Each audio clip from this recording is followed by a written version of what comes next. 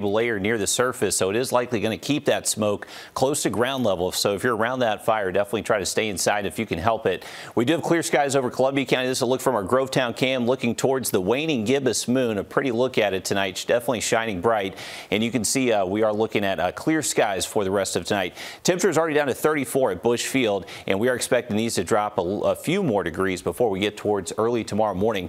Wanted to show you our low temperature history of the last couple of weeks. So this morning we got down to 27 degrees. That was a new record low temperature for Augusta on this date. 19 degrees below average. Definitely a cold start even for these November standards. Heading into tomorrow, we should be back below freezing. At Bush Field, we're going with a low temp of 29, so very cold once again. Still a chilly start to the weekend forecast. Saturday morning, we should be in the mid-30s. We'll start to see some slightly more mild mornings as we head later into next week. Potentially only seeing morning temps close to 50 by next Tuesday. Let's take a look at our temperatures across the region over the next couple of days. So remember, chilly night. We'll see these temperatures bottom out close to freezing by daybreak Friday. We're going to hang on to a northeast wind staying between 5 to 10. Definitely not overly breezy Friday afternoon. A little bit warmer for us. Definitely warmer than the past couple of days, at least hitting the mid-60s as we head into our Friday evening. Some big playoff football games for some of our South Carolina schools. Around kickoff, we should be in the 50s, but we'll fall into the 40s during game time. So I would bundle up heading out to those games tomorrow night.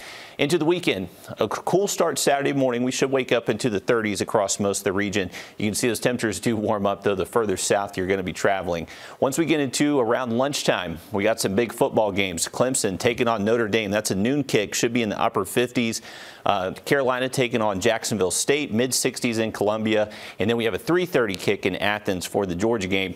Temperatures there in Athens should be in the low 70s around kickoff. Same thing for us here in Augusta. High temps through the weekend should top out into the low 70s. Just really nice fall-like weather. And we're going to hang on to generally sunny skies all weekend long. Heading into Sunday morning, low 40s around sunrise, and then later into our Sunday afternoon, sunshine and 70s. Great weekend to head up to the lake. We're looking at Great Lake temperatures, or Great Lake weather over the next several afternoons. Mid-60s Friday, upper 60s Saturday. With these cool nights we've seen, our lake temps are dropping into the upper 60s, so getting a little bit too chilly to jump in now. Weekend forecast for us here in Augusta. Once again, 72 Saturday, 73 on Sunday. Just some really nice weather to get outside. Heading into next week, we are going to see a warming trend. High temperatures back close to 80 next Tuesday through Thursday. Riley, thanks. U.S. Secretary of State Antony Blinken is on his way to